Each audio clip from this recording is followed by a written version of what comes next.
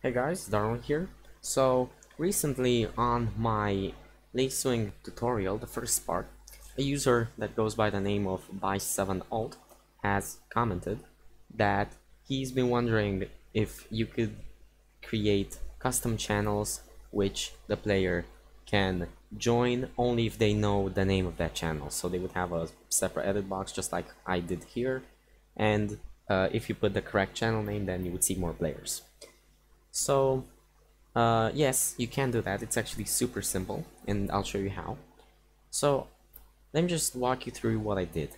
So I have created the Lacewing application again for the simple reason that I didn't save the part 1 application. You never saw me in the video save it anywhere. But I've created a new one, so I've tried to make it look as similar as possible. Same thing with some exceptions. I have some things like the start of frame, which I'll explain what it does. And in the main, I changed absolutely nothing. It's literally the same as the old one, except maybe the position here is different. But really, that's kind of so. Yeah. Now, we will go in this, and I'll show you what I did. So first of all, I believe I forgot to remove the menu bar, which I'll just do that real quick. Yeah, I see, I forgot to do that, because I've been testing this before to make sure it works before I did the video. So let me show you what I did. So I literally just cloned the name object. So right click, clone, and it created this object which was named name2, but I've right click, renamed it to channel, and I've moved it a bit lower so you can see it. Then what I did is I went in the event editor, and at the start of the frame I created a new condition. I right click, insert a new event, and added the start of frame. So right click, insert a new event, and right click, start a frame here. And all I did is I set the name box's text to username, and the channel box's name to channel name. So if I run the application, you'll see it changes this to username and channel name, so you know which is which, right? So again, always I set the text to the edit text of name, and here I set the text of the edit text to channel. So right click, alterable strings, set text, and then I right click the channel object, so not the name object, right click, and I got the text. So like this. And that's all I did.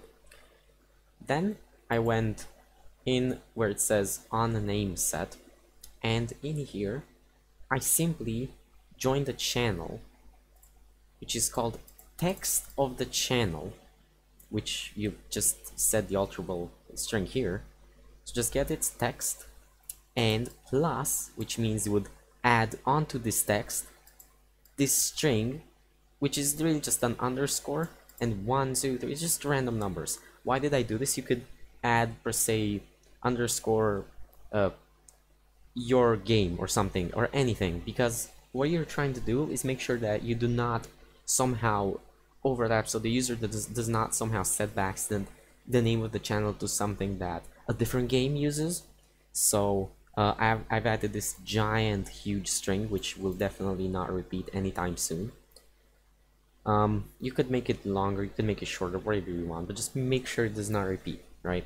You could use a prime number if you really wanted to, because that's very random. Now, that's the channel name, and that's all I did to this application.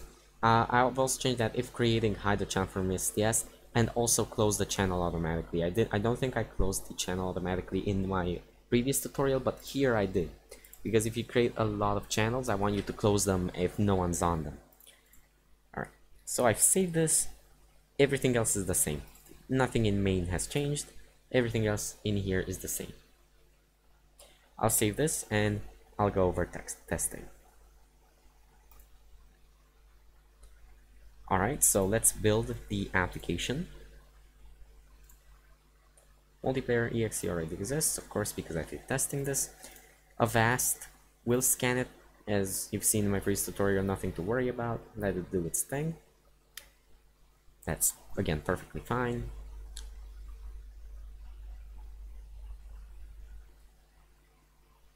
So the reason why this works so well is because Lacewing, when it opens channels, it also opens and closes them automatically, so you don't have to do like some complicated procedure to start them.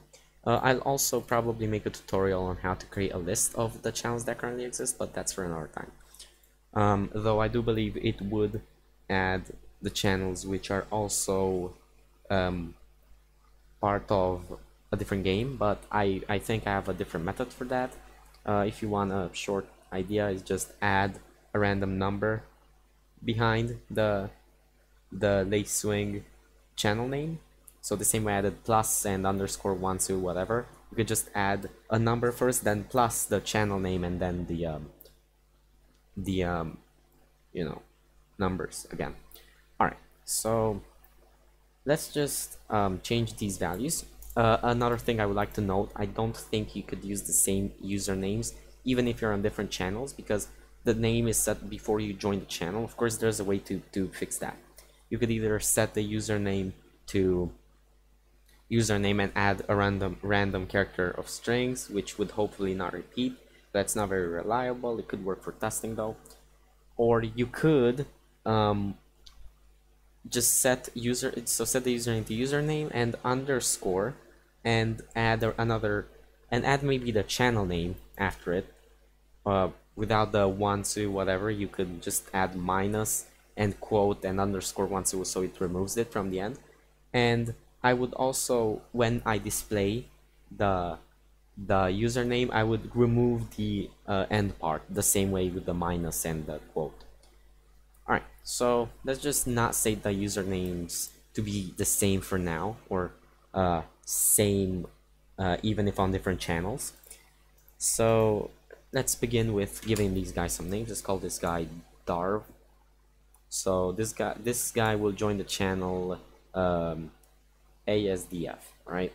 Then the next person will be named GHGI, and he would also join ASDF. Then this guy will be named JLIK, or really anything, and he'll join the channel this time BNMV. And let's call this guy UTYY. So I'm just picking random names, and the channel will also be BNMV. So these two guys will join the same channel, and these guys will join a different channel, but the same for them. So let's connect. So he's connected. Seems that everything's been working. Let's also connect GHGI. So here he goes. He's connected. All seems to work. Let's move him a bit further. Let's also move the guy in the far corner or something. So let's join with JLIK. So if he joins, you see it does not appear here and nothing appears for him. And if UTYI joins, it only appears for them. So now you have two separate channels. The players can insert the usernames. If one lives here, nothing changes here. If one lives here, nothing changes here. There was a little bug, and I know why that happened, because I recreated the thing and I forgot to add on disconnect. But that's my fault. So that's it, really. There's nothing you have to change. That's kind of it. Of course, I do suggest that where it says join the channel, you do not, I don't recommend you close it, but because if you want to have like a multiplayer game which automatically joins the lobby, then I guess you would use that. Or if one player disconnects, the entire game stops. I've done those kinds of games before, so you know, this is a specific thing. I personally set to 0. I set it to 1 to show you that it would still work. It's what caused the bug, because if not, Darv would have disconnected. If the other guy would have, then it would have been updated. But because the first guy left, the channel closed. But yeah, you don't have to do this necessarily, because if no one's on the channel, it wouldn't really matter. So that's all I did. I hope this helped. If you have questions, again, just add them in the comment of this video if it's regarding this. If you have different questions or something, add them in the main video comments. Thank you for watching, and thank you for suggesting this question, and I'll see you in the next video.